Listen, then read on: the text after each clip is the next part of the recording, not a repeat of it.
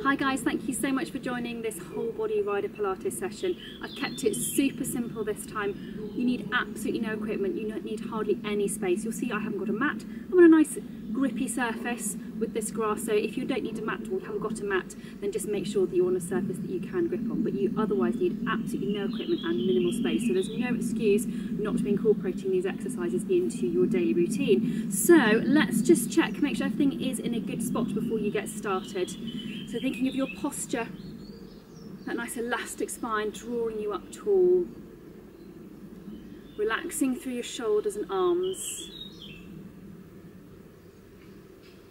Make sure that you're breathing right into the base of your lungs. Don't want to neglect the top of your lungs, but this is the big section, this is where you get most of the air. So remember, you want to be practicing that ability to breathe and expand, fill your lungs with air down to the bottom now, so that it's more natural when you're on the horse, particularly if you get a little bit tense at times. Be aware of those imaginary ropes or springs that are connecting your ribs down to your pelvis, so that if they're sagging, this tends to happen. I'm exaggerating, but you get the idea. You want that feeling of you're just gently bringing your ribs down, keeping that connection between upper body and lower body. Make sure your headlights are pointing straight ahead and you can tilt them up and down, keeping the rest of your body nice and still.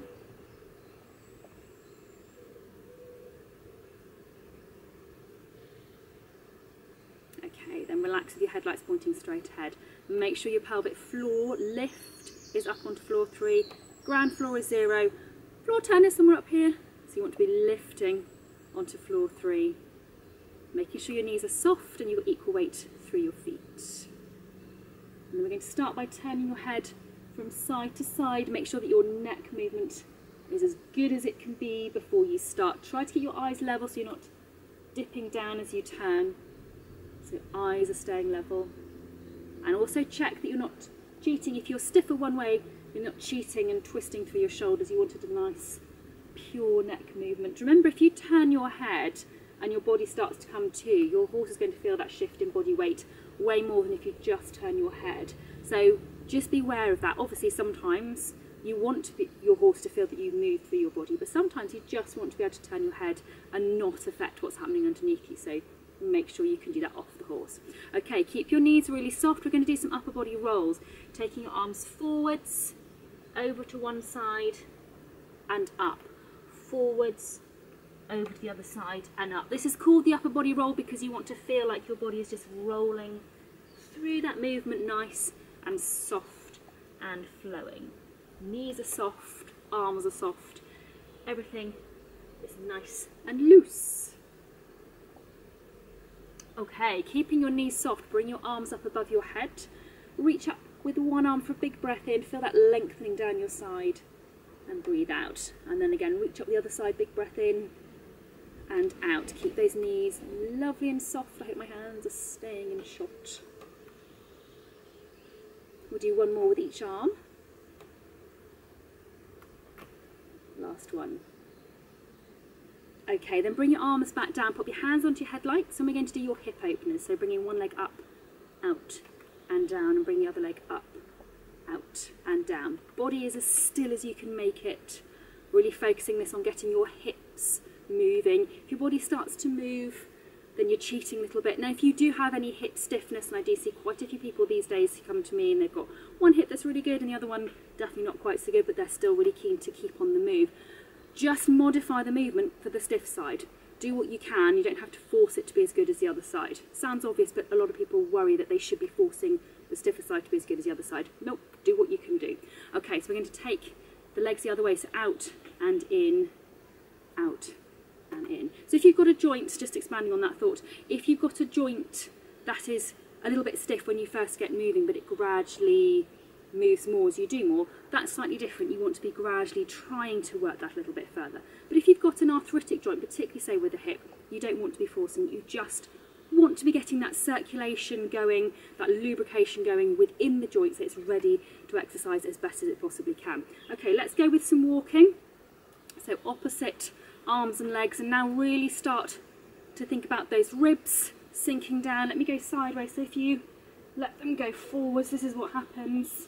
And then you find that your head starts to nod, and that's when you're doing your sitting trot and you just look like you've got the wobbly head syndrome.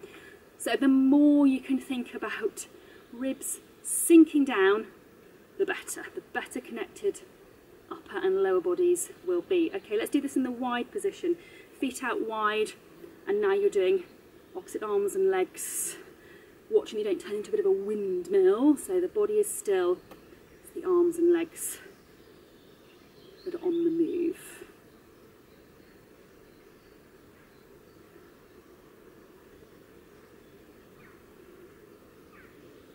Okay, super job. Let's bring your arms back down by your side. Okay, we're going to go into some squats. We're going to start off just doing straightforward squats, thinking of having your shoulders over your headlights as you go. So think about if you were doing rising trot, you'd really want to have your shoulders staying over your pelvis and not tipping forwards. That tips your weight onto your forehand. But let's take these onto your toes. Do a few like this just to warm up. Bring your arms up in front, then see if you can do a few where you just reach forward. So you might just do them, if I go from the side, you might just go, if you're doing a little bit of a give and retake of the reins, or you might be going forwards as if you're going over a fence. So it's up to you. You can just do some little ones. I think my first one's a little bit too big for a give and retake of the reins, but this is the difference you want to be practicing for going over a fence. Okay, two more. Lovely job. Okay, bring your hands back down again. Okay, we're going to move on to your star lunges. So you do want, if you can, to have your hands up in front. We want to be thinking about what's happening with your contact, even when your lower body is quite busy and on the go. So have your hands up if you can. If you find that just throws you off too much, pop them onto your headlights instead. But hands up in front. Try to keep your headlights pointing straight ahead as you go forwards, diagonal, side, diagonal back, and back onto a bent knee. We're going into the reverse on that leg. So back onto the bent knee, diagonal, side, diagonal forwards, and forwards. Let's go off with the other leg. Check that your hands are soft, light, and level. Check that your headlights are staying pointing forwards as you go into the reverse on that leg. Make sure you go back onto a bent knee. Good. Diagonal, side, checking with the hands, and forwards. Okay, we're going to go onto the first leg. Again, forwards, diagonal, side, diagonal, back onto the bent knee, onto the other leg now, back, diagonal, side, diagonal, forwards and into the reverse. So back onto that leg once again, checking with your hands, soft, light, and still, back onto the bent knee and onto the other leg for one more go, back, diagonal. Make sure those headlights are pointing straight ahead as you go and they're not following you through with the leg. Okie doke, we're going to move on to the aeroplane. If you're doing this indoors, which you most likely are, and you've got a wall nearby, you can, if you need to, put your bent leg, foot up against the wall. I don't have the option, so I will do the best I can. I have my foot in a hole in the ground and hopefully it will stay there.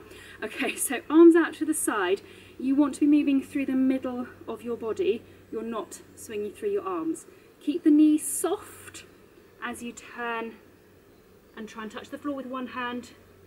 Come up, turn, and try and touch the floor with the other hand. Now I appreciate you may not be able to do that, so if you just want to be gently turning in midair, go for it, that's absolutely fine. But if you can get to the floor, great.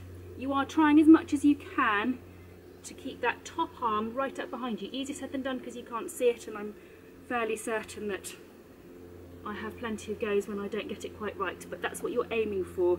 Turning through your body to get the hand to the floor, not moving from the shoulder. Okay, then let's swap over onto the other leg. So get yourself balanced. Again, if you need to use the wall for your foot, go for it. And again, turning through your body to get your hand to the floor.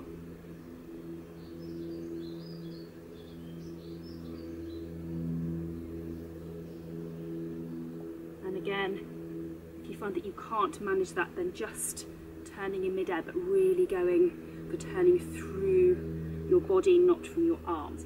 You may well find that one side is way easier to do than the other. Don't panic. That's a combination of balance and strength, or the two go hand in hand. So it just shows that you need a little bit more work with that. Let's do one more. Okay, then bring your arms back down by your side. Okay, hands onto your headlights, one foot up onto your knee, and we're going to do your clam. So again, you're keeping your headlights forwards and you're turning out from your hip. So you're stable on the leg you're standing on, moving from the leg that you're moving. If you find that a bit easy, you can add in the extensions but still keep your headlights forwards. And if you're finding that a bit easy, then again, think about taking your hands away completely and just working on, can you keep your hands lovely and soft, shoulders level, so that nothing with your contact is being interfered with, even though your leg is on the go underneath you. Let's do one more this way. Okay, start off with the other leg, same again, hands onto your headlights, so that really as you do those first few, you can check in that your headlights are staying to the front. Remember, if your headlights twist, then you're creating that movement by turning through your body. You're not isolating it from the hip. Okay, and then again, if you're finding that easy, add in the extensions and bring the hands up into your imaginary contact position.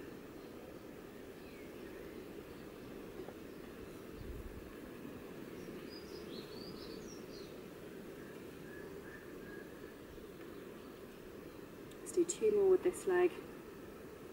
Last one. Lovely. Okay, bring your feet down and let everything just relax by your side. Okay, then onto one leg. Soften through your shoulders. Make sure you're happy, and then if you can, try to close your eyes. Focus on what you feel through your foot.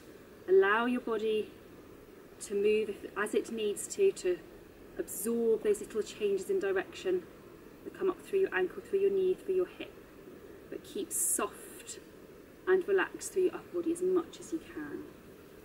Okay, then we're going to swap onto the other leg and do exactly the same thing. So get your balance with your eyes open first, and then close your eyes. And again, listen to what your foot is telling you. Don't fear those movements. When you become fearful of those movements, that's when the rigidity starts to set in. So just be soft and feel those movements coming up, ankle, knee, through the hip, and keep your upper body soft.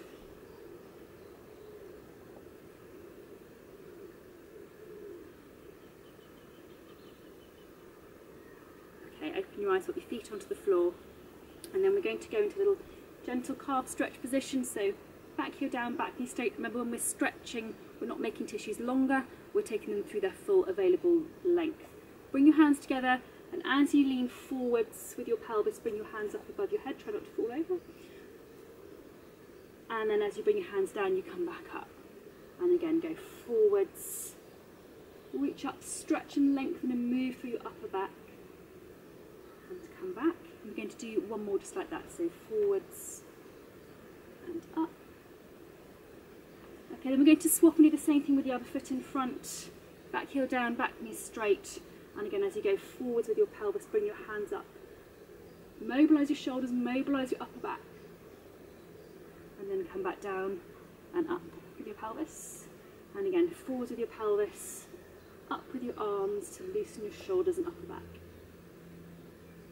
And come back to your starting point. We'll do one more this way. Forwards and up. And then come back down. Okay, bring your feet back underneath you. Make sure you've got equal weight through your feet. Your spine is feeling elastic and your arms and hands are feeling soft. And we're going to finish there. Thank you so much for watching. I hope you found that enjoyable and useful and gave you a few more ideas for things you can be working on. Remember that even if you're not doing lots and lots of weight bearing exercises with your arms all the time, that you're doing control work with your upper body when you're working your lower body, you are working your body as a whole. So it's all good stuff to be doing, even if it's just something you can practice a couple of minutes here and there at random points during the day. Thank you for watching, look after yourselves, and I'll see you very soon.